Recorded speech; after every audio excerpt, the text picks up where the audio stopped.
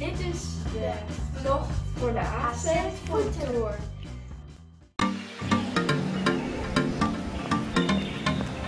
Later, het is zo lekker. Ik zet het voor mijn wekker in de hele school.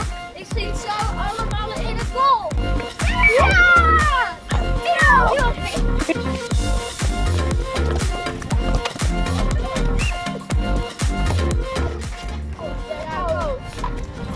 Geen appelsap. Geen appelsap. Er zit veel suiker. Er suikerblontjes in. Water. Er zit 0 suiker in.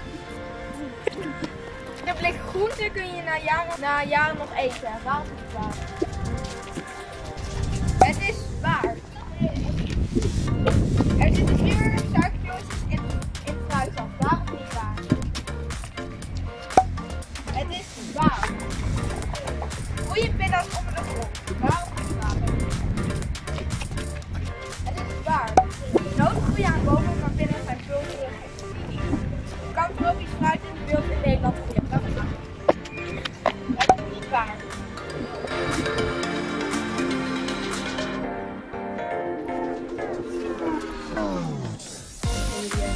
We zijn aan het sporten. Sport is ons goed voor je. Hier, ga ook sporten.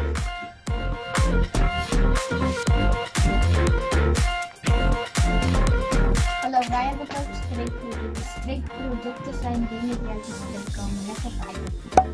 En de aardappelen en broccoli. Waarom heeft het zo'n streekproducten? Het komt omdat Nederland heel vruchtbare grond is. Wij hebben een quiz voor het pakje met de minste suikers. Ik kan het EJ gaan geraden, maar jullie kunnen het ook meeraden. We hebben hier het drink yoghurt pakje en de dubbelfris met appel en persik. Welke denken jullie en EJ dat het gezond is? Dat klopt. Gaan we verder met de apple yoghurt drink of de drinkyoghurt met persik? Maar goed, dit is 15,4. En dan over naar de laatste. Wat denken jullie? En de fruitdrank of dubbelfris? Waar zit de minste suiker in? Dat is helaas helemaal fout. Het is namelijk deze. Deze die heeft 10,4 gram suiker. En deze heeft 11 gram suiker.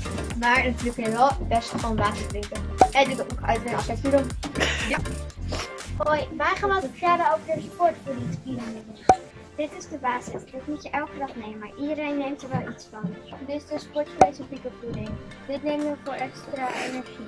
Denk bijvoorbeeld aan een spoedsrace. Dit is een sportsupplement. Als je dingen tekort komt, zoals vitamine, kan je die nemen. Ta ta ta ta!